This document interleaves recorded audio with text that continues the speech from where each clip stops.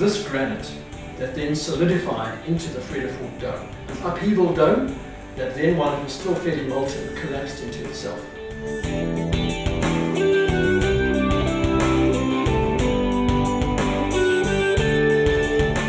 Here's an example of Vredefort quartzite. This was originally sand.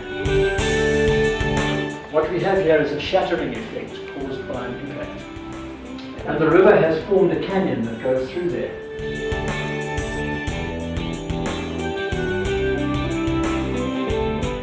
And we're actually now standing here on the collar of the center of that impact crater.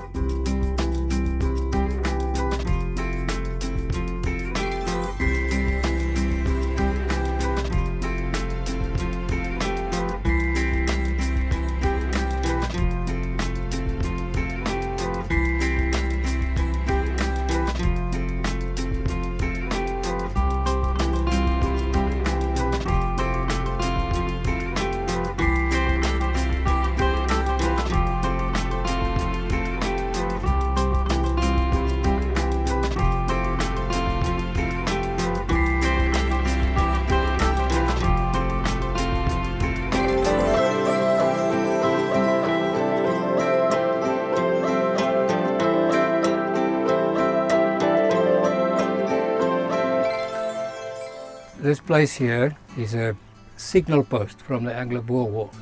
From here the British soldiers could see the area 360 degrees all round. Okay, this is a rock shelter or cave shelter that was inhabited by people around about the 1300s.